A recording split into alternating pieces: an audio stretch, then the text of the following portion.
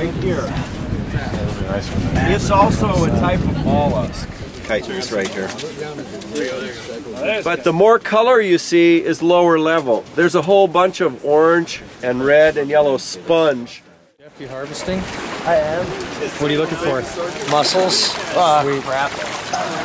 That's cool. So algae's brown, it's green, it's blue-green, or it's red. They do eat this species. Who do? Human beings. Now, when you take a look at this, all appears pretty tranquil, but the longer you were to watch this, the more you would see. There would be crabs in there, there'd be little shrimps in there, there's little fish in there. And it takes patience to just sit and watch. And then, oh, you see something move. Oh, wait, something's moving. So this community is, you know, they're kind of stuck for life here. And It's like a retirement. not, wouldn't be surprising to see 150 or 200 species all living in this one tide pool. So these enemies, their tentacles aren't poisonous to us? No. Who are they poisonous to? Small fish. Stick your finger in one. Guy's named Eric Marina. You really gonna do that? Oh, good. Get this. Get this. See, you'll feel a little sticky. Yeah. Yeah.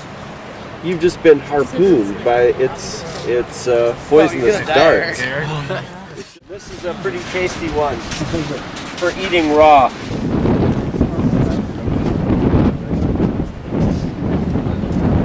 Some people stir fry with it. The islands are out of bounds because they're nesting area for puffins and murres, and there's also seals and sea lions hauled out on the beach, and you can't interfere with them. We're gonna check out the textural differences between sizes of mussels. So we've got a small one. This is the big one. If you look at it, you can see little pores, and so it just spends its life filtering the water and getting what it needs from that. It's called a kelp crab. You know you got it when it's exactly this color. Hey, there's one right behind you, Chef.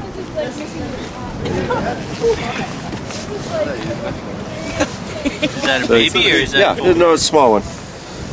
We're jumping in that ocean. When we're done, we're jumping in the ocean. Oh,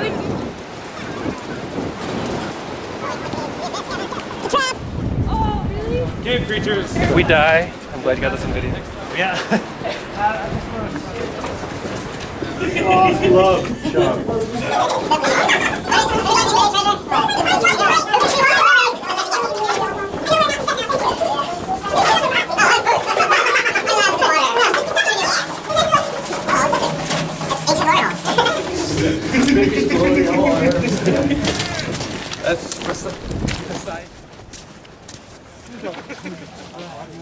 Hey, Chef! There's a cigar hole. Maybe something will happen. The shell is stationary, but what it can do is pull its neck about halfway down. So you have to dig out where the neck is to be able to find the shell, to be able to put your hand underneath it and grab it from the back of the shell out. Sometimes we catch a few clams, sometimes we get shut out. Yeah, there's a whole art to it. People that know what they're doing don't dig unnecessary holes. There's a clam at the end of every one. I dig a lot of holes and not see too many clams.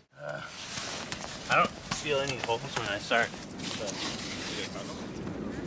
Oh, I pulled two out of that thing. Oh, there, it's moving. It's moving. Get it, man. Get it, Tom, get it! There's so many rocks here. I saw it move. Oh, I broke the shell. It was right there. Tom, you won! I won! Man versus clan. Go back in, dude. Oh, man, he likes you. Come on, baby. There's two. There you go. These two came out the same hole. Now, if you want to bring it to class tomorrow, we'll show you the protocol for how we clean it. Oh, yeah. Payday. Fry some of the foot. Oh, man, excellent. Fry the foot. The foot is the sweetest part. Oh, look at that. No, actually, we snuck down last night and we seeded the beach so that we could impress you with our clam digging prowess. Which is how they protect themselves when they have a new shell coming out. So from the base, oh, see, that would just be short. This is the other one. More out. Yeah, probably. They'll fight, won't they? They're all this way. They're not even moving. They're just sitting. But, There's another you one. end up coming Right down. there, it looks like it. That'd be a good idea. You could levitate them, that'd be groovy. Right now, I'm going to be putting the buoy base in here, getting the stuff all ready for some clams and mussels, I believe. We're doing a curry. Shrimp curry. All business.